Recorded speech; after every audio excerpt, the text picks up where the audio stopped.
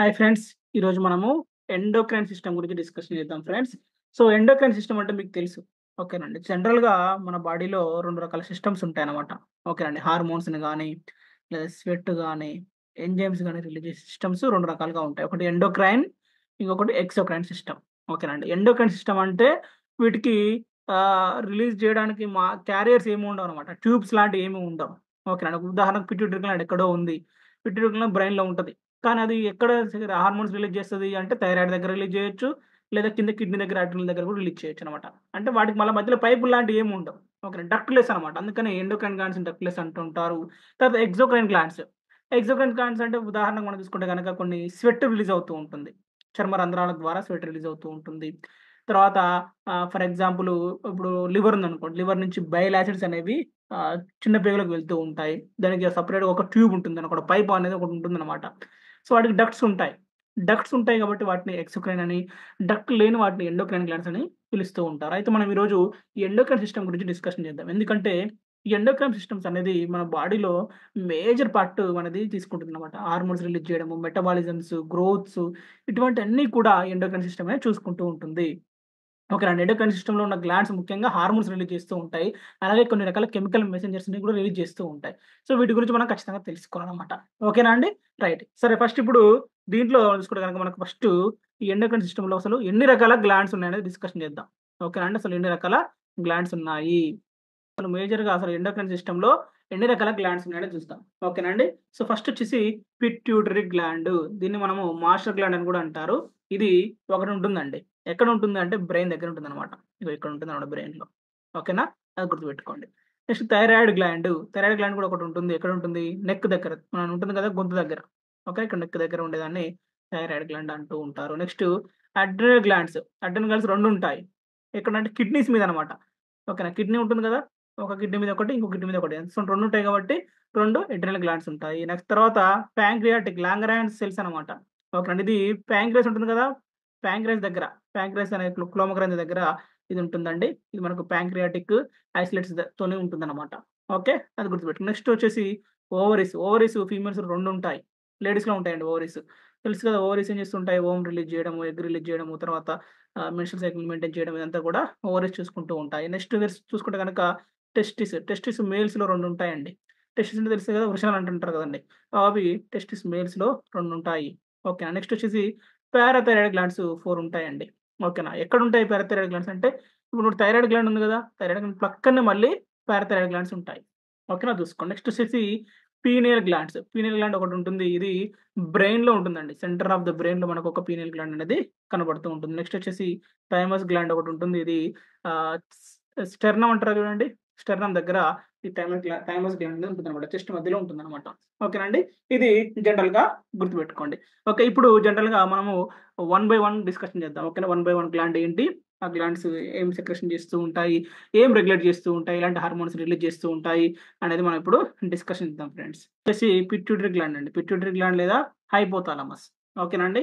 So, ఇక్కడ ఈ రెండిటికి చూసుకుంటే గనక చాలా దగ్గర కనెక్షన్ ఉంటదనమాట. ఓకేనా అండి. ఫస్ట్ చూసుకుంటే గనక హైపోథాలమస్ చూద్దాం. హైపోథాలమస్ ఎక్కడుంటుందంటే ఇది base of the brain. Brain ఉంది గదా! బ్రెయిన్‌లో కింది భాగంలో మనం చూసుకుంటే గనక బేస్ భాగంలో ఉంటుంది హైపోథాలమస్. ఓకేనండి. ఇగో ఇది థాలమస్ అండి. ఇప్పుడు చూపించే థాలమస్. దీని కింద ఉన్నది ఇది మనకు హైపోథాలమస్ అన్నమాట. ఓకే. హైపోథాలమస్ అనేది మనకు పిట్యూటరీ గ్లాండ్‌కి కనెక్ట్ అయ్యి ఉంటది. ఓకేనా అండి. ఓకే. హైపోథాలమస్ కొన్ని రకాల చర్యలు చేస్తూ ఉంటదన్నమాట బాడీలో. ఏంటి అంటే ముఖ్యంగా టెంపరేచర్ రెగ్యులేట్ చేయడం. బాడీలో టెంపరేచర్ ఉంటుంది గదా! దాన్ని రెగ్యులేట్ చేస్తుంటదన్నమాట. ఓకేనా అండి. Next control hunger and thrust. దప్పికను, ఆకలిని ఆహ్, ఆకలి, దప్పిక అంటారు కదా! వాటిని కంట్రోల్ చేస్తూ ఉంటుంది. అలాగే స్ట్రెస్ ఉన్నప్పుడు దానికి ఎట్లా రెస్పాన్స్ ఇవ్వాలో గూడా మనకు చూసుకుంటూ ఉంటుంది. Next regulate sleep, sleep Wake cycles అనమాట. అంటే ఎప్పుడు నిద్రపోవాలి, ఎప్పుడు లేవాలి, చీకటి పడింది నిద్రపోవాలి, ఓకేనా. తెల్లారింది లేవాలి అనేది చూపించేది కూడా మనకు హైపోథాలమసే. Next produce hormones. కొన్ని రకాల హార్మోన్స్ కూడా ఇది ప్రొడ్యూస్ చేస్తూ ఉంటుంది. ముఖ్యంగా ఎటువంటి రకమైన హార్మోన్స్ ఇది ప్రొడ్యూస్ చేస్తూ ఉంటుందంటే చూడండి ఇక్కడ. థైరోట్రోపిన్ రిలీజింగ్ హార్మోన్స్ రిలీజ్ చేస్తూ ఉంటుంది. నెక్స్ట్ చూసుకుంటే గనక corticotropin releasing హార్మోన్స్‌ని, growth hormone releasing హార్మోన్స్‌ని, గనాడోట్రోపిన్ releasing హార్మోన్స్‌ని, తర్వాత dopamine inhibits prolactin secretions hormones లాంటి వాటిని ఇది ప్రొడ్యూస్ చేస్తుందన్నమాట. ఇది ప్రొడ్యూస్ చేసిన తర్వాత ఇది ప్రొడ్యూస్ మాత్రమే చేస్తుంది. ఓకే. ప్రొడ్యూస్ చేసి ఇది పిట్యూటరీ గ్లాండ్‌లోకి పంపిస్తుందన్నమాట. అప్పుడు పిట్యూటరీ గ్లాండ్ దీన్ని రిలీజ్ చేస్తూ ఉంటుంది. ఓకేనండి. ఇది వీటి రెండిటి మధ్యలో ఉన్న రెండిటి మధ్యలో ఉన్న కనెక్షన్ అనమాట. ఓకేనా అండి. సో, హైపోథాలమస్ ప్రొడక్షన్ చేస్తుంది కానీ పిట్యూటరీ గ్లాండ్‌కి అప్పజెప్తుంది. పిట్యూటరీ గ్లాండ్ ఇంకా మొత్తం చూసుకోవాలన్నమాట. ఓకేనా అండి. సో, పిట్యూటరీ గ్లాండ్‌ని హైపోథాలమస్ కూడా మళ్ళీ కంట్రోల్ చేస్తూ ఉంటుంది. అది మీరు గుర్తుపెట్టుకోవాల్సిన అవసరం. రైట్. సరే, ఇప్పుడు హైపోథాలమస్ గురించి అయిపోయింది కదా! నెక్స్ట్ పిట్యూటరీ గ్లాండ్ గురించి డిస్కషన్ చేద్దాం. నెక్స్ట్ చూసుకుంటే గనక పిట్యూటరీ గ్లాండ్.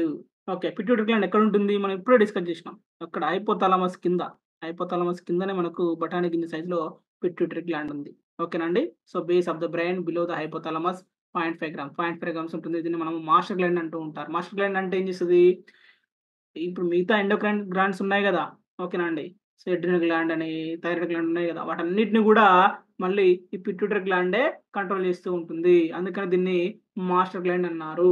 ఓకేనా. ఇన్‌చార్జ్ అన్నమాట ఇది. దీంట్లో చూసుకుంటే గనక మనకు 2 లోబ్స్ ఉంటాయి మళ్ళీ.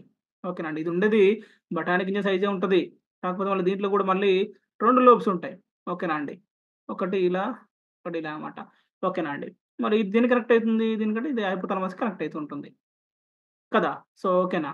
సో, అట్లా ఇది హైపోథాలమస్ అనేది బ్లడ్ వెసెల్స్‌తోని యాంటీరియర్ దానికి ఓకేనా అండి. నర్వ్స్‌తోని ఆహ్, పోస్టీరియర్ పోస్టీరియర్ మన పిట్యూటరీ గ్లాండ్‌కి కనెక్ట్ అయి ఉంటుందన్నమాట. ఓకేనా అండి. సో, ఇది గుర్తుపెట్టుకోండి. Next functions. మరి ఈ యొక్క పిట్యూటరీ గ్లాండ్ ఏం చేస్తుందంటే produce hormones in response to the hypothalamus signals. Hypothalamus నుంచి సిగ్నల్స్ వస్తుంటాయి కదా! దాంతోని ఇది పిట్యూటరీ గ్లాండ్ హార్మోన్స్ రిలీజ్ చేస్తూ ఉంటుంది. తర్వాత regulates the growth and development. గ్రోత్‌ని and development regulate చేస్తుంటుంది. కంట్రోలర్ రీప్రొడక్షన్ ఫంక్షన్‌ని కంట్రోల్ చేస్తుంటుంది. రెగ్యులేటర్ థైరాయిడ్ ఫంక్షన్‌ని కంట్రోల్ చేస్తుంటుంది. తర్వాత మేనేజ్ అడ్రినల్ ఫంక్షన్స్‌ని కూడా అన్నిటిని కంట్రోల్ చేస్తుందన్నమాట. అంటే అన్ని రకాల గ్లాండ్స్‌ని ఇది కంట్రోల్ చేస్తూ ఉంటుందన్నమాట. ఓకేనా అండి. తర్వాత మరి చూసుకుంటే గనక ఇది కూడా కొన్ని రకాల హార్మోన్స్ రిలీజ్ చేస్తూ ఉంటుంది.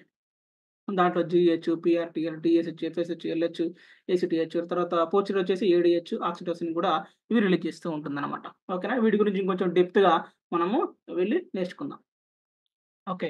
సో, ముఖ్యంగా చూసుకుంటే గనక పిట్యూటరీ గ్లాండ్. పిట్యూటరీ గ్లాండ్ ఎక్కడుంటుంది? ఇక్కడ చూడండి మళ్ళీ pituitary gland situation in the సెల్లా ట్రాసియా Boney cavity in స్పైనైడ్ bone దగ్గర ఉంటుంది.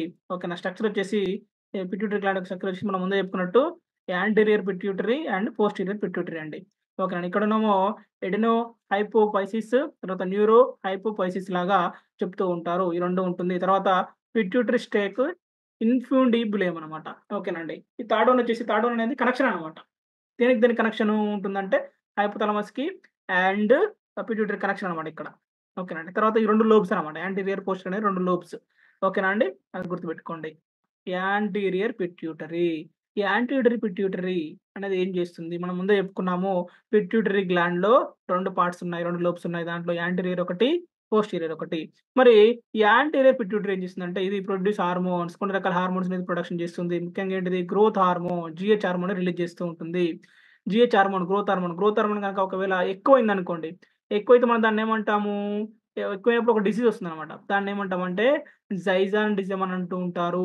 గ్రోత్ హార్మోన్ ఎక్కువ అవ్వడం వల్ల జైజాండిజం వస్తుంది. ఒకవేళ గ్రోత్ హార్మోన్ లో ఉంటే తక్కువుంటే డ్రాఫిజం వస్తుంది. ఓకే. డాఫిజం. సో, జైజాంటిజం అంటే పొడుగవుతూ ఉంటారు. డాఫిజం అంటే పొట్టిగా ఉంటారనమాట. అలాంటిదనమాట. ఓకే అండి. తర్వాత ప్రొలాక్టిన్ హార్మోన్ కూడా ఇది రిలీజ్ చేస్తూ ఉంటుంది. ప్రొలాక్టిన్ హార్మోన్ ఎప్పుడు రిలీజ్ అవుతది? After delivery. ఓకేనండి. మహిళలు డెలివరీ అయితారు కదా! డెలివరీ అయిన తర్వాత ప్రొడక్షన్ కావాలి కదా! Milk production. అదంతా కూడా ప్రొలాక్టిన్ హార్మోన్ మీద రిలీజ్ అయి ఉంటుందన్నమాట. ప్రొలాక్టిన్ హార్మోన్ ఎక్కువ రిలీజ్ అయిందనుకోండి, ఎక్కువ మిల్క్ ప్రొడక్షన్ జరుగుతూ ఉంటుంది. తక్కువొస్తే తక్కువ ప్రొడక్షన్ అనేది మిల్క్ అనేది ప్రొడక్షన్ జరుగుతూ ఉంటుందన్నమాట. నెక్స్ట్ వచ్చేసి ఫోలికల్ స్టిమ్యులేటింగ్ హార్మోన్ దీన్ని ఎఫ్ఎస్‌హెచ్ అంటుంటారు షార్ట్‌కట్‌లో. ఇది మొత్తం చూసుకుంటే గనక గ్రాఫెన్ ట్యూబ్‌లో ఉంటుంది. ఇది మెచ్యూర్ ఓవమ్ అంటే ఎగ్స్ మెచ్యూర్ అవుతూ ఉంటాయి చూడండి. ఓకేనా. లేడీస్‌లో ఇప్పుడు మనకు మెన్స్ట్రుయల్ సైకిల్ జరుగుతూ ఉంటుంది. ఎగ్ మెచ్యూర్ అయిన తర్వాత రిలీజ్ అవ్వడము అది ఉంటుంది గదా! సో, అదంతా కూడా చూసుకునేదొచ్చేసి ఫోలికల్ స్టిమ్యులేటింగ్ హార్మోను. ఓకేనా. తర్వాత ల్యూటినైజింగ్ హార్మోన్, ఎల్‌హెచ్ హార్మోన్. ఎప్పుడైతే ఎగ్ మెచ్యూర్ అయిందో అప్పుడది ఆ కార్పస్ ల్యూటియం నుంచి బ్రేక్ చేసుకొని బయటకొస్తూ ఉంటుంది చూడండి. ఆ కార్పస్ ల్యూటియం బ్రేక్ అయ్యే స్టేజ్‌ని అదంతా కూడా చూసుకునేదొచ్చేసి ఎగ్ రిలీజ్ అయ్యి బయటకి రిలీజ్ అయ్యి చేసేదంతా వచ్చేసి మనకు ల్యూటినైజింగ్ హార్మోన్ అనమాట. ఓకేనా. ఇప్పుడు 14, 16 డేస్ దగ్గర ఎగ్ రిలీజ్ అవుతుంది చూడండి. అప్పుడనమాట. ఆ స్టేజ్‌ని ల్యూటినైజింగ్ హార్మోన్ అనేది చేస్తూ ఉంటుంది. Next thyroid stimulating hormone. Thyroid hormone గురించి చెప్పుకున్నాం కదా మనం. థైరాయిడ్ హార్మోన్ కరెక్ట్ పనిచేయాలంటే, థైరాయిడ్ గ్లాండ్ కరెక్ట్ పనిచేయాలంటే ఈ థైరాయిడ్ స్టిమ్యులేటింగ్ హార్మోన్ అనేది రిలీజ్ అవ్వాలనమాట. ఓకే అండి. ఈ హార్మోన్ పిట్యూటరీ గ్లాండ్ రిలీజ్ చేసి థైరాయిడ్ గ్లాండ్ యాక్టివేట్ చేస్తుందన్నమాట. థైరాయిడ్ గ్లాండ్ యాక్టివేషన్ చేయడం ద్వారా థైరాక్సిన్ రిలీజ్ అవుతూ ఉంటుంది. ఓకేనండి. థైరాయిడ్ గ్లాండ్ బాగా పనిచేయడానికి. నెక్స్ట్ చూసుకుంటే గనక ఎడ్రినోకార్టికోట్రోపిక్ హార్మోన్స్. ఓకేనండి. ఇవి ఎడ్రినల్ గ్లాండ్స్ ఉన్నాయి గదా! కిడ్నీల దగ్గర ఎడ్రినల్ గ్లాండ్స్ ఉన్నాయి గదా! ఆ గ్లాండ్‌ని స్టిమ్యులేట్ చేయడానికి ఈ హార్మోన్ అనేది రిలీజ్ అవుతూ ఉంటుంది. ఓకేనండి. నెక్స్ట్ చూసుకుంటే గనక మనకు మరి పిట్యూటరీ, యాంటీరియర్ పిట్యూటరీ గ్లాండ్ మరి ఏం చేస్తుంది? ఏం రెగ్యులేట్ చేస్తుందంటే ముఖ్యంగా చూసుకుంటే గనక కింద ఇచ్చాడు చూడండి. గ్రోత్ డెవలప్‌మెంట్, రీప్రొడక్షన్ సంబంధించింది, థైరాయిడ్ ఫంక్షన్, అడ్రినల్ ఫంక్షన్. ఇప్పుడు మనం చెప్పుకున్నాం గదా! ఇవన్నీ చెప్పుకున్నాం గదా! దీని గురించి చెప్పుకున్నాం అన్నమాట. ఓకేనా అండి. రైట్? రైట్. నెక్స్ట్ చూసుకుంటే మరి పోస్టీరియర్ పిట్యూటరీ గురించి మాట్లాడతాం. వచ్చేసి పోస్టీరియర్ పిట్యూటరీ గ్లాండ్. మరి పోస్టీరియర్ పిట్యూటరీ గ్లాండ్ ఏం చేస్తుంది అంటే, ఇది కూడా కొన్ని రకాల హార్మోన్స్ రిలీజ్ చేస్తూ ఉంటుంది. ఓకేనా అండి. ఇది కూడా కొన్ని రకాల హార్మోన్స్‌ని స్టోర్ చేసి రిలీజ్ చేస్తూ ఉంటుందన్నమాట. ముఖ్యంగా దాంట్లో వచ్చేసి ఏంటి, ఆక్సిటోసిన్, ఓటీ హార్మోన్, దీన్ని బర్త్ హార్మోన్ అంటూ ఉంటారు. ముఖ్యంగా ఫీమేల్స్ ఎప్పుడైతే వాళ్ళు ఆహ్, డెలివరీ అవుతుంటారు కదా! డెలివరీ అయినప్పుడు లేబర్ పెయిన్స్ వస్తుంటాయి చూడండి. లేబర్ పెయిన్ వచ్చినప్పుడు యుటరస్ కదలాలన్నమాట. కదిలితేనే బయటికి నార్మల్ డెలివరీ అవుతాడు బాబు. ఓకేనా అండి. ఒకవేళ నాకు ఆ మజిల్స్ కదలలేవనుకోండి, కదలనప్పుడు ఇబ్బందవుతది గదా! సో, అలాంటప్పుడు ఈ ఆక్సిటోసిన్ హార్మోన్ అనేది చాలా ఇంపార్టెంట్ అన్నమాట దానికి. ఓకేనా. ఫీమేల్స్‌లో డెలివరీస్ రావడానికి, డెలివరీ పెయిన్స్ రావడానికి, నార్మల్ డెలివరీస్ అవ్వడానికి ఈ యొక్క ఆక్సిటోసిన్ అనేది చాలా ఇంపార్టెంటు.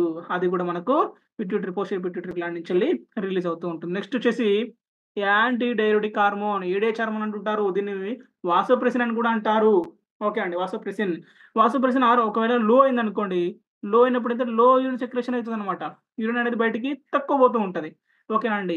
సో, కొన్ని కొన్ని సార్లు ఈ వాసోప్రెసిన్ లోపం వల్ల డయాబెటిస్ ఇన్సిపిడస్ అనే డయాబెటిక్ వ్యాధి కూడా రావచ్చు. ఓకేనా అండి. డయాబెటిస్ ఇన్సిపిడస్ అనేది వస్తుంటదనమాట. తర్వాత ఒకవేళ ఎక్కువైందనుకోండి, ఎక్కువ యూరినేషన్ అయిపోతూ ఉంటది. డీహైడ్రేషన్ అంటూ ఉంటారు. ఓకేనా. అది కూడా గుర్తుపెట్టుకోవాల్సి ఉంటుందనమాట. ఓకేనా అండి. నెక్స్ట్ వచ్చేసి MSH hormones, melanocyte stimulating hormone. Melanocytes అంటే ఏంటి? తెలుసు కదా మనకు. మెలనోసైట్స్ అనేవి మనకు ఒకవేళ ఎక్కువ ఉత్పత్తి అయినాయనుకోండి, హై లెవెల్ ఉన్నప్పుడు స్కిన్ అంతా డార్క్ అయిపోవడం జరుగుతూ ఉంటుంది. ఓకే అండి. స్కిన్ అంతా డార్క్ అయిపోతుందన్నమాట. అంటే ఎక్కువ లైట్ ఫోకస్ పడిందనుకోండి, లోపల నుంచి ఎళ్ళి మెలనోసైట్స్ బయటకొస్తూ ఉంటాయి. దానివల్ల డార్క్ స్కిన్ అయిపోతుంటుంది. నల్ల మచ్చలు అవుతూ ఉంటాయన్నమాట. అది మనకు ఎంఎస్‌హెచ్ అనేది మెలనోసైట్స్‌కి కారణం అన్నమాట. మెలనోసైట్స్ ఎక్కువ రిలీజ్ అయినప్పుడు నిద్ర రాకపోవడం అట్లాంటివి కూడా జరుగుతూ ఉంటుందన్నమాట. ఓకే అండి. స్ట్రెస్ కూడా కారణం అవుతూ ఉంటది కొన్ని కొన్ని సార్లు. ఓకే. అది చూసుకోవాల్సి ఉంటుంది. మరి పోస్టీరియర్ పిట్యూటరీ యొక్క మరి రెగ్యులేట్స్ ఏం చేస్తుంది అంటే వాటర్ బాలన్స్‌ని రెగ్యులేట్ చేయడము, బ్లడ్ ప్రెషర్‌ని రెగ్యులేట్ చేయడము, లాక్టేషన్‌ని రెగ్యులేట్ చేయడము. ఓకేనండి. సోషల్ బాండింగ్ అంటే అదే కదా! మొత్తం మైండ్ గురించి స్ట్రెస్ ఇవన్నీ అన్నమాట. వీటి గురించి కూడా బాండింగ్ చేయడం కూడా ఈ పోస్టీరియర్ పిట్యూటరీ అనేది చూసుకుంటూ ఉంటుంది. ఓకేనా అండి. ఇప్పుడు మనం సింపుల్‌గా చూసుకుందాము హార్మోన్స్ గురించెళ్ళి.